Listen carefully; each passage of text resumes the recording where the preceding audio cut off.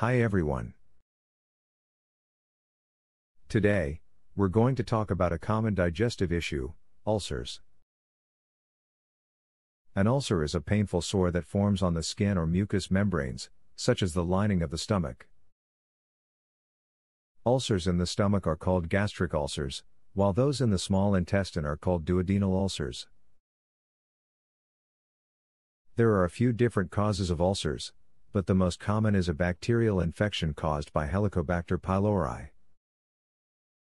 Other causes include regular use of nonsteroidal anti-inflammatory drugs, NSAIDs, such as aspirin or ibuprofen, as well as stress and genetics.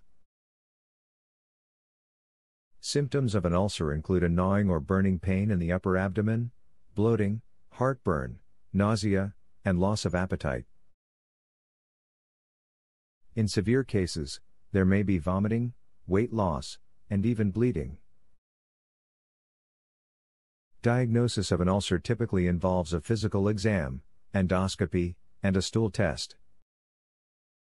Treatment options depend on the cause of the ulcer, but may include antibiotics to treat an H. pylori infection, medication to reduce acid production,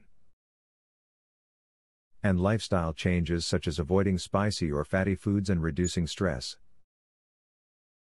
It's important to note that ulcers can be serious if left untreated, so if you suspect that you have an ulcer, it's important to see a doctor for a proper diagnosis and treatment plan.